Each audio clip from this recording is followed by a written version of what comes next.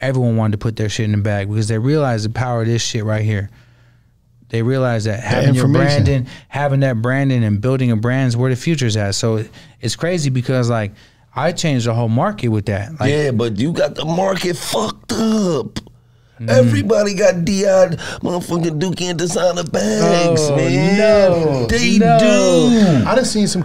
How can I tell a different cookie bag? Bro, niggas out here remaking cookie bags. Here's how you can tell, Wallow. I don't sell weed on the streets no more. So if you ain't getting it from the store, it ain't real, bro. Period. And it's kind of hard to say that because they got these shit in all the gas stations.